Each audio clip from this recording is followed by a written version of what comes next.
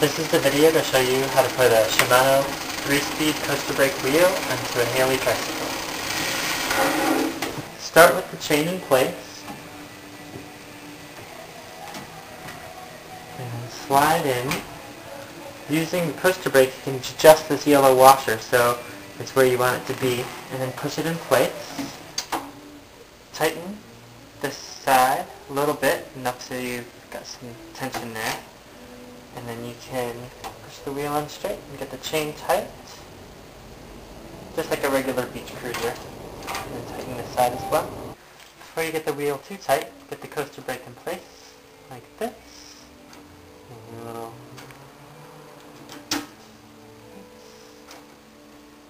And this takes a 10mm and Phillips to get secure.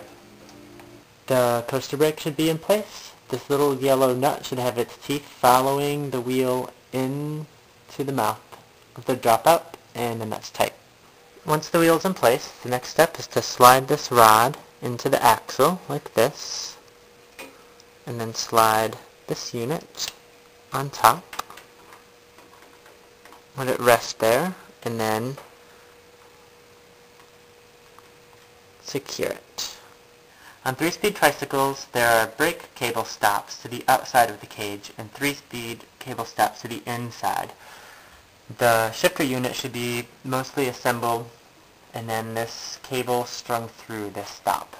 At this point, you should have this long cable coming from the handlebars onto the cage, this little black thing, and this housing. Feed the housing through with the uncapped end first, through this cable guide, behind the chain ring, and behind the chain guard, and then down, around,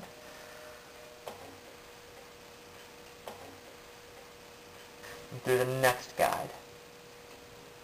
Slide through the guide on the cage as well. So you should have a situation where you have the shifter cable coming down from the handlebars, and then the housing to get through this guide on the cage, and the guides on the tail as well. Slide this little end piece right here through so that it can go into the cable the right way. And then through this housing. This takes a minute or two. Eventually, it will pop out the end. Slide the little black cap onto the housing, and then the little unit into this cable stop. And that's that. Give yourself some slack back here, towards the chainring if you need it, and then feed this little cable through this part of the unit. Just like this. Getting the cable tension right is one of the toughest parts about getting a 3-speed installed in the first place. The first thing you want to do is make sure that you're in first gear. So this may be hard to see, but there is a black thing right here with a slot and a groove in it.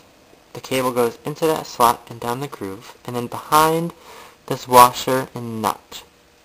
The cable should be installed so this black piece is almost touching the silver rod in first gear. Go ahead and tighten this down. I wouldn't worry about these little yellow lines. Sometimes they're helpful, but sometimes they're misleading. The next step is to cut the cable as short as possible. The best tool to use is a pair of needle nose pliers or something similar like this. The tricycles, I do not trim the cables as short as they should be, so it's easier for you to put the cable through. This wire can't stick out very much past this washer, or it'll hit the back of the cap and keep the tricycle from shifting right. Okay, start out in first gear. You shouldn't hear any clicking or anything. It should be very smooth. Shift up in a second. You should hear it start making a ratcheting sound in second gear. And then third gear is more subtle, but if you shift into third, you should feel more resistance on the crank, and the wheel should start spinning faster. And then to check the downshift, it's best to start real slow, so bring it to a stop. Start by turning real slow,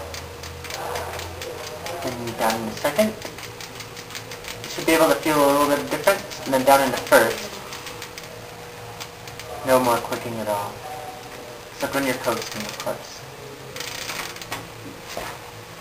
Put the cap in place.